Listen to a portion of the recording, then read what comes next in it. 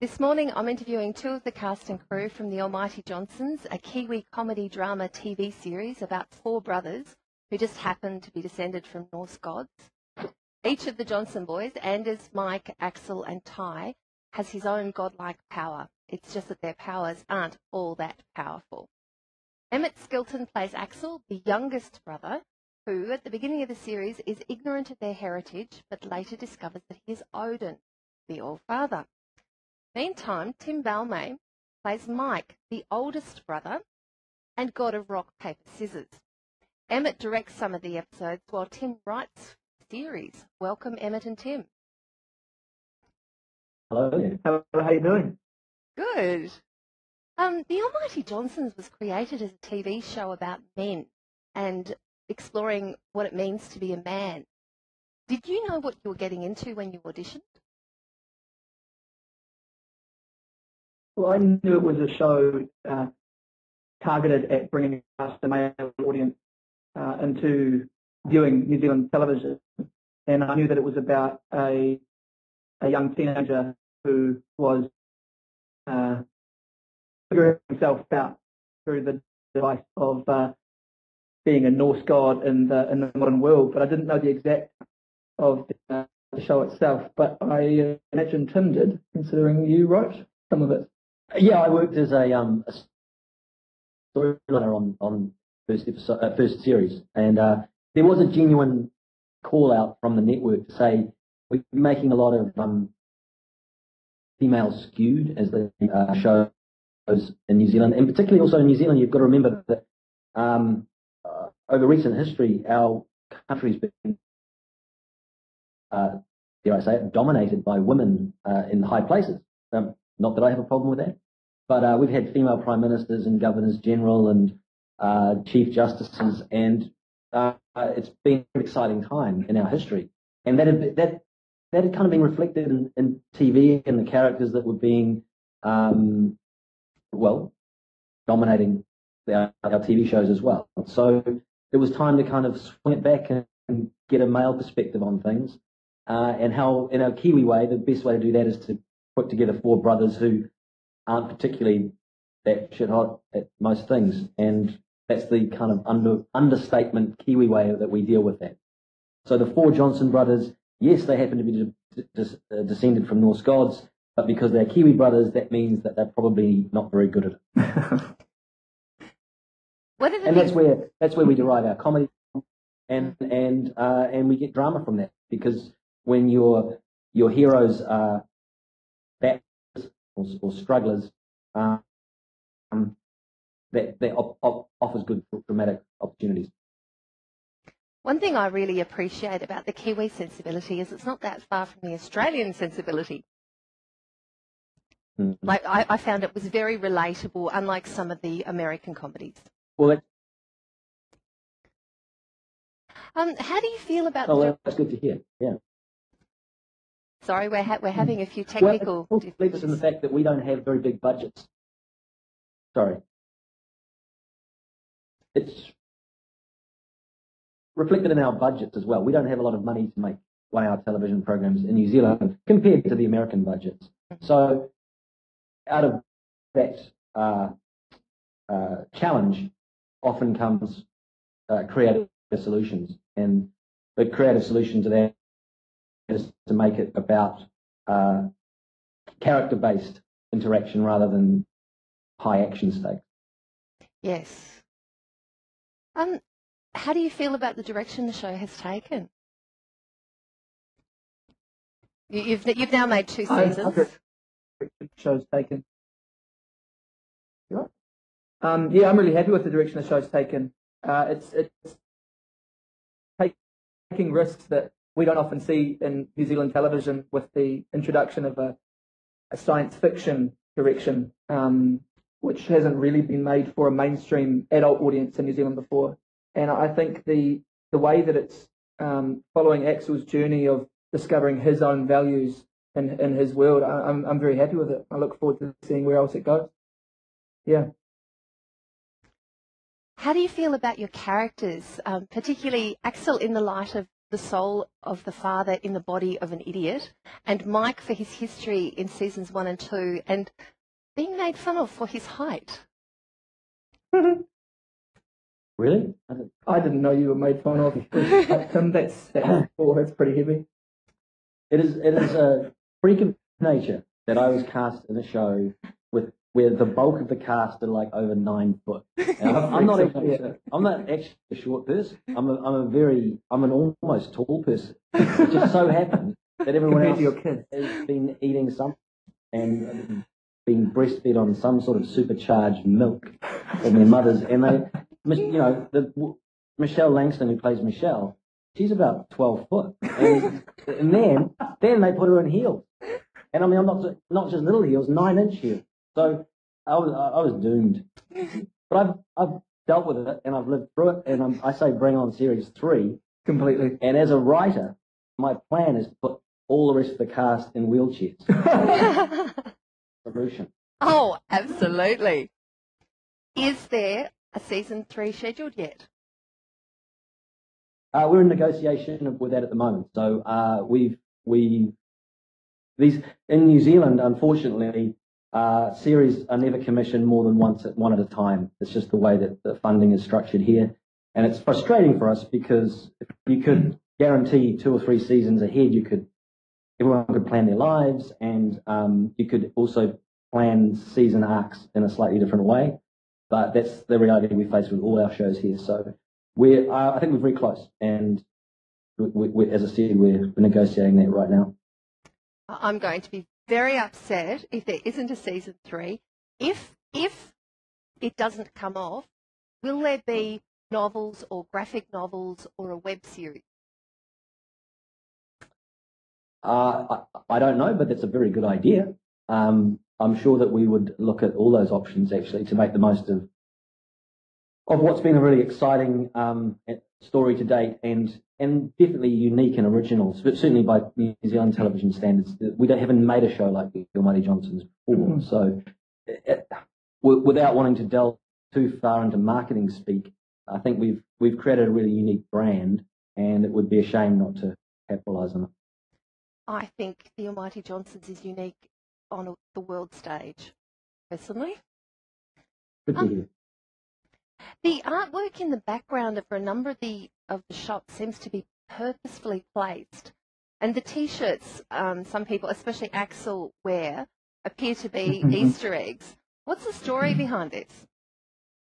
Well, I know that Tracy Collins, who is the 2nd season production designer, and Katrina, who is our costume designer for both seasons, consider everything when they are designing. So Tracy had meetings with us about our characters and our characters' arcs and things like that, and put in moments such as some of the artwork, and I don't know situations of it, but they put in things such as Axel's T-shirt, where he's got a T-shirt that has a what does it say on it? It says "Eat me." No, no. It basically says like death or glory, and it's kind of about Axel's expectation and Odin's expectation for his situation in the world.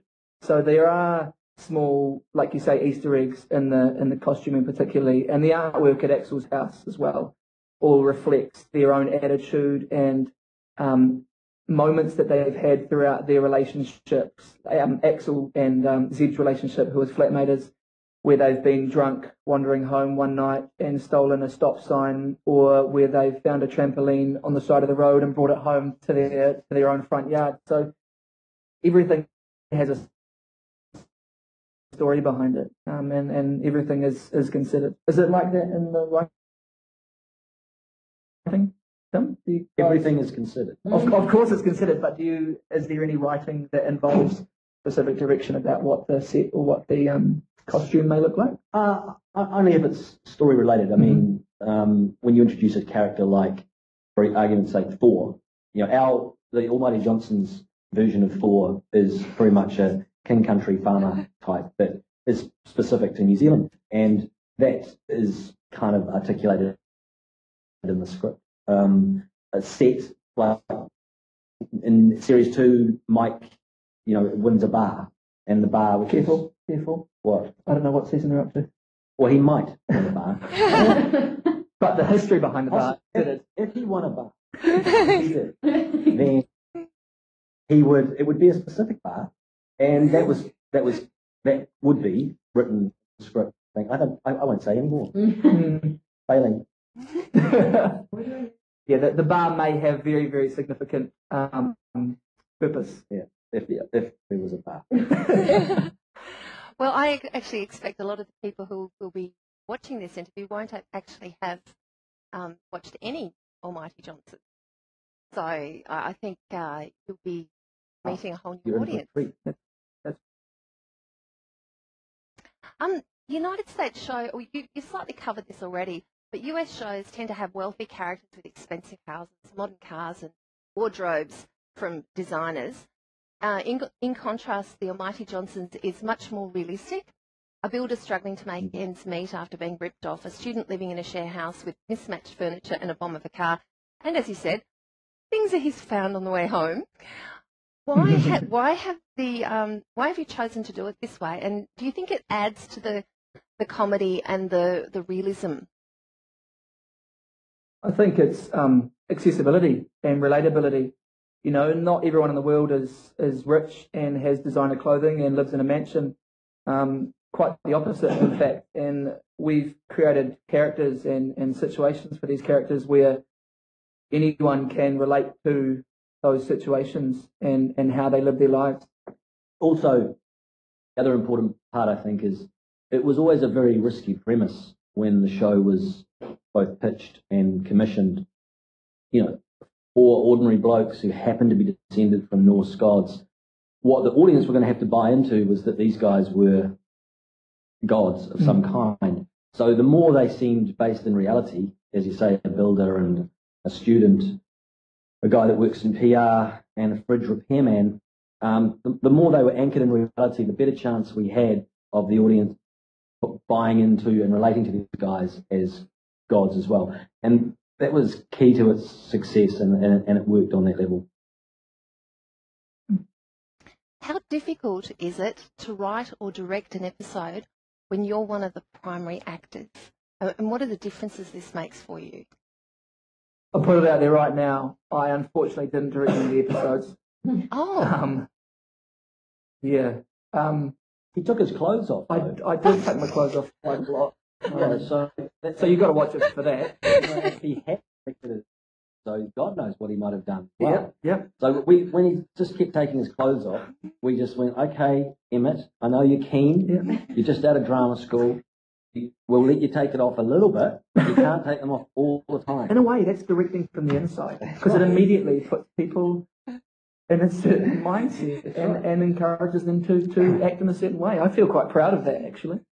However, to answer the other half of the question, which is writing and performing, it's a surprisingly tricky challenge, and I've done it a couple of times, but it isn't. It is there's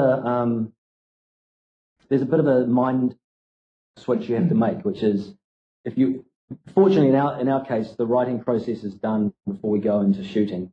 So to a certain extent, the storylining and the writing is done, and as me as a writer then becomes actor, I can kind of leave it behind, and I have to make a very conscious choice to just forget about it. And the best days are the days when you walk on set, doing a scene, and you're going, I'm not entirely sure what the writer meant here. Oh, I wrote it. Okay. So, and I mean that in all seriousness. If you can forget that you wrote it, you're in a good place, I think, as an actor. And that actually has happened on several occasions, and it's good. But it is important to forget that you've written it, because otherwise you run the risk of being the actor who's written it and trying to advise the director, who isn't him, that on how to do the scene, and that would be bad for everybody. So it's very important to know your place at any given time. Yeah. What was that, Fern? No. but Fern is over there. Hello. Hi. They say comedy is all in the timing. How much of the timing is in the acting, the writing, the directing, and how much is in the editing room? I agree that the editing can often help with timing, but it has to be right on the day as an actor doing it on camera. You can't.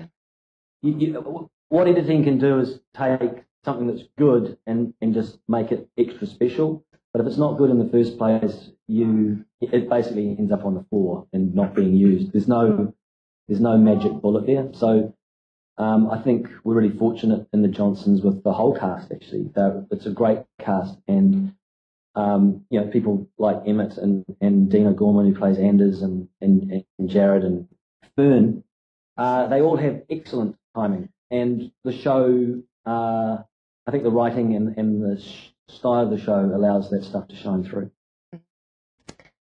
The Almighty Johnsons is a comedy, but at the same time it's dealing with real issues such as date rape, domestic violence and relationships in general.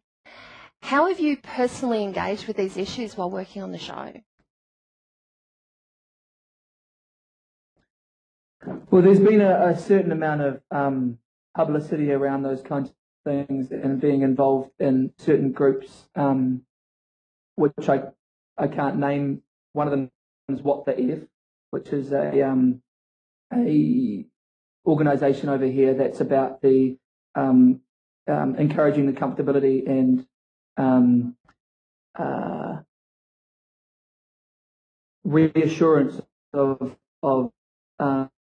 homosexuality and bisexuality in New Zealand.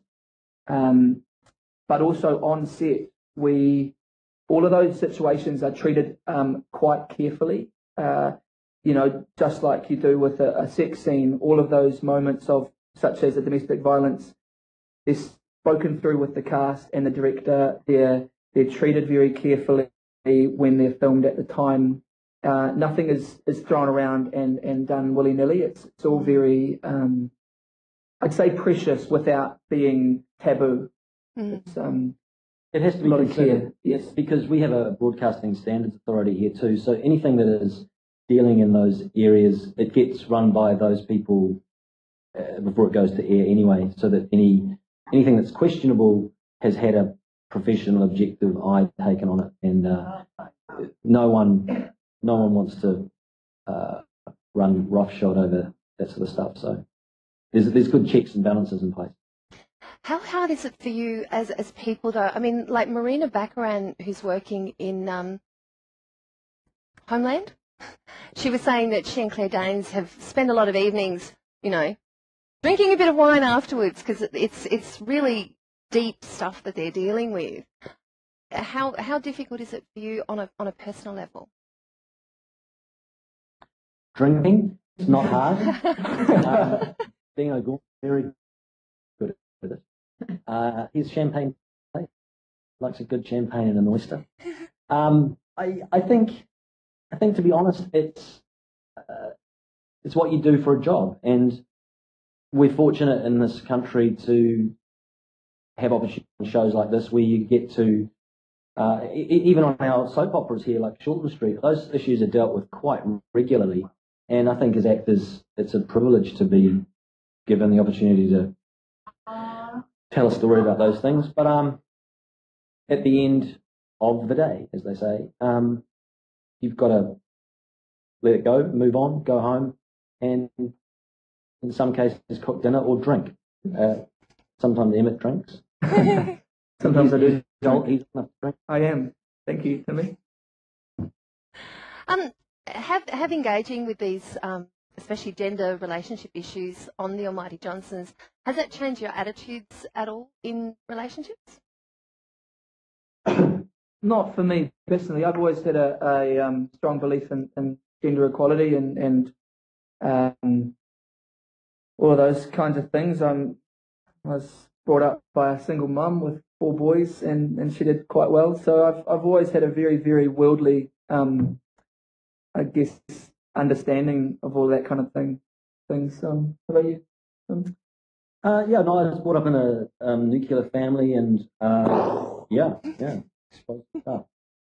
Very fortunate to have that sort of upbringing, and fortunate to have a family that believed in respect for all races, creeds, genders, and stuff. So,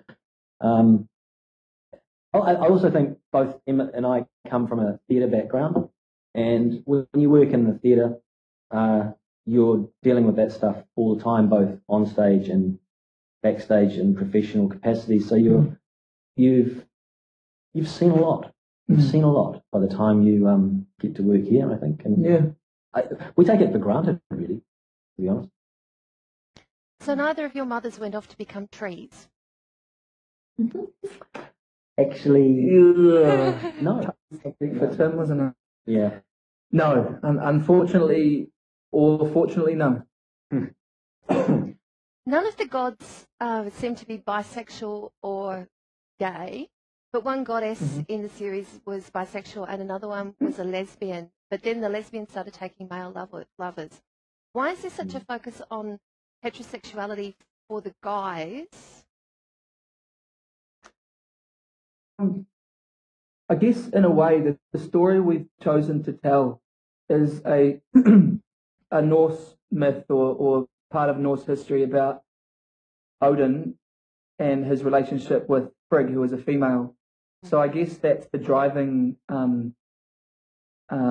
story behind the show, is a heterosexual relationship. I guess if it was a homosexual relationship or a bisexual relationship that was the myth we chose to follow, it would be a different, the relationships will be different, the sexualities will be different, but that's what we've chosen to explore. I think also, to be honest, when you're dealing with what I said before, is like it's a reasonably risky premise in terms of mainstream free-to-air television.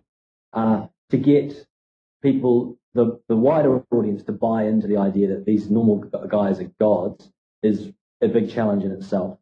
If you were to overlay the fact that introduce homosexuality or bisexuality at that early stage, you're making that challenge even greater.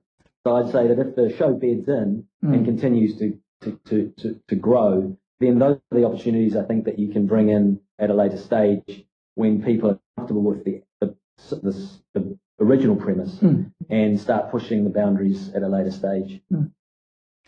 Because we all know most gods were a little bit, they could take it both ways a lot of the time. So it's certainly territory that is not that is well bedded in terms of their mythology. And I know there's a great story on its way between Loki and Thor, who cross-dressed and went to bars. So yeah, I can't wait to see Jeff Dolan and one of our fantastic actors, Shane Cortez, get their gear on female style. And I'm not going to do a spoiler alert. I'm not going to do a spoiler. I don't know how to say that, but in the second series, on episode 5 of the second series, something pretty special happens with this character. I won't say any more, but we certainly, as I said, pushing the boundaries as we go along. And like I said earlier, it's about Axel discovering his own values by being put into all these situations, and there are situations involving sexuality that help to grow him and give him that chance to make his own decisions about what he thinks about the world, rather than having Anders tell him one way or Ty tell him the other way. So it does all eventually have a chance to be explored in the show. I thought season 2, episode 5 was an idea that has been done before, but I thought the way you did it was unique, and I really loved it. Yeah, it was a very popular episode here. I enjoyed reading it until the point I realised I wasn't actually in it, and that's all I'll say in terms of spoilers. In season 2, the Maori gods were brought into the series. Did you guys work with the Maori community on these episodes?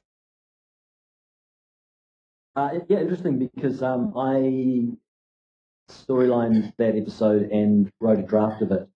And because I work in development in the company as well, so when we came up with that story idea, we have a Maori consultant or advisor. So we ran the idea past him first to get But, well, to get a blessing to do it and to get our facts straight so that we weren't going to cause any greater disrespect by saying the wrong thing or using the wrong gods, because there are cultural boundaries in the Māori world that are quite specific, and it's easy to get them very wrong. So yeah, we took advice, and then of course once it's cast, and the actors that we cast were fantastic, and they all have their own take on the material, and generally they wouldn't do it if they didn't feel comfortable. You know, they wouldn't have done it if they didn't feel comfortable with it. But by the time we got to production of that episode, those guys were comfortable and they had a lot of fun doing it. What was the reaction from the Māori community? Funny you should say that, because I bumped into a lot of my kids are Māori and they go to a full immersion Māori school, and the Johnsons, which is where they only speak Māori, and the Johnsons is very popular there amongst, you know, a very broad Māori community. It's real, you know, real people doing real jobs, but they happen to really like the Johnsons. So when that episode and those characters arrived, they thought it was Christmas. You know, they thought it was great. Yeah, because again, it's as we were talking before, it's about, we have this great opportunity with this show to introduce interesting guest characters and characters from different niches of society. So whether it is a bisexual character at a later stage, or Maori gods, or Norwegian gods, whatever, we can do that. As long, and the only real rule we have with the show is that if you're going to do it, you've got to have fun.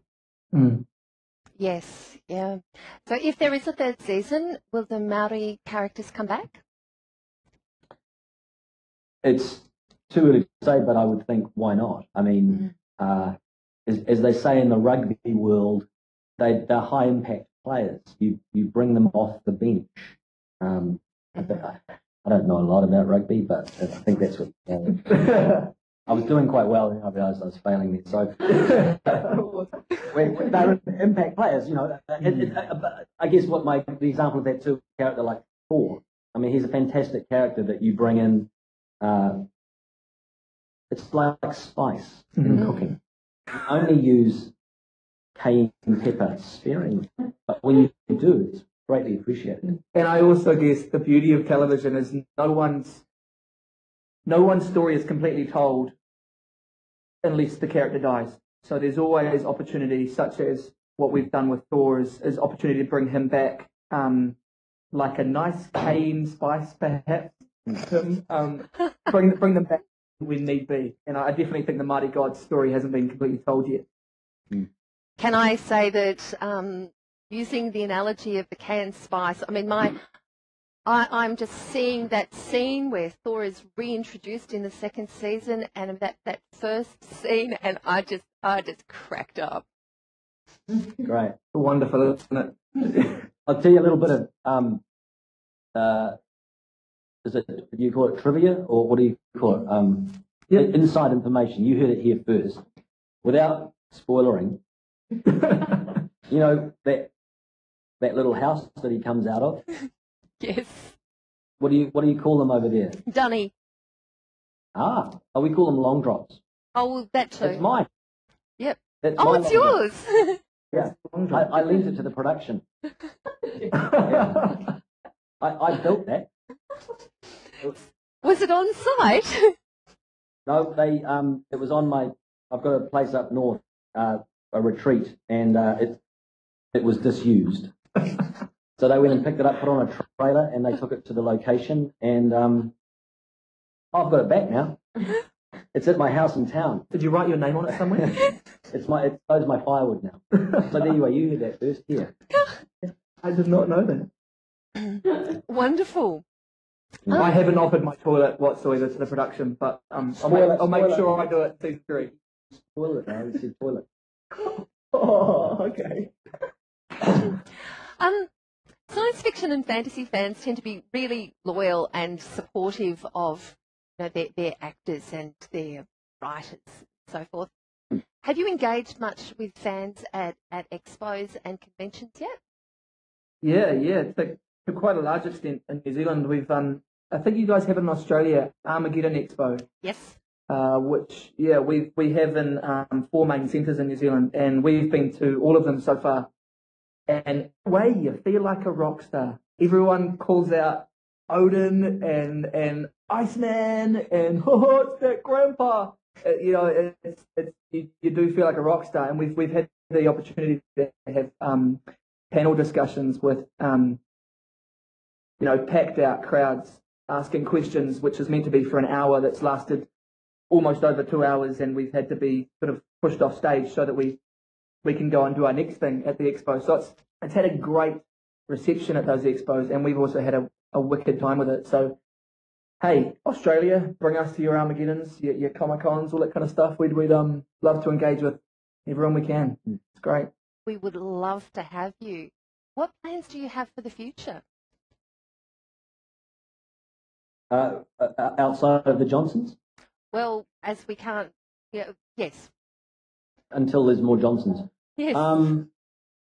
I have over here we have the New Zealand Film Festival at the moment, the International Film Festival, and I've got a feature film in that's doing quite well. And I also am working on a theatre show that was part of the International Arts Festival here last year that we're redeveloping and touring to Auckland and Wellington and a few places in between. So I'm keeping myself quite busy at the moment. And Tim after this is going back to his office to develop a more fantastic story for the Johnsons, I hope. That's the plan. Hopefully, very soon, I will be busy with James Griffin and our other colleagues storylining the next series. So, fingers crossed. Mm-hmm.